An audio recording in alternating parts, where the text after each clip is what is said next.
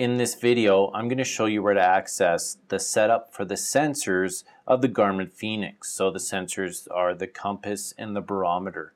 And to access that setup, use the enter button on the left here. It's the center orange one. Then the up-down arrows highlight setup. In setup, scroll down to sensors. Inside here, we could change our mode from on demand or always on. So I'm going to say on demand, saves battery power, and then we could adjust the compass and the altimeter. So let's go into compass. Inside compass, we could change our north reference. We could change it from true to magnetic to grid or to user defined. Then we have mode. Right now it's set to auto, or we could have it off. I'll leave that on auto. And then we could calibrate the compass.